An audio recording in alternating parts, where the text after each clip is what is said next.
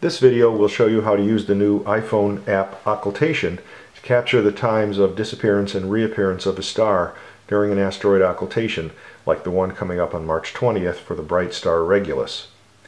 While watching the star, you would simply tap on the large red rectangle on the screen when you see the star disappear. We'll simulate that here by tapping on the screen. You'll notice that the phone vibrates slightly in your hand to tell you that you've captured the time, so you won't have to look down at the phone.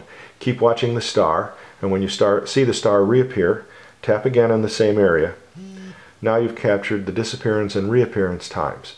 To submit those times to the IOTA servers, tap on the Report DNR Times button down here, and your data, including your location, will be automatically sent to our servers.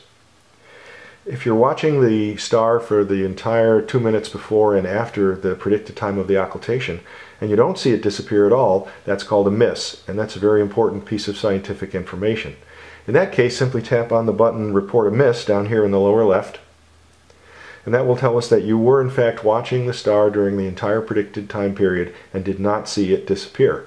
That means that the shadow passed somewhere off to the side of where you were located.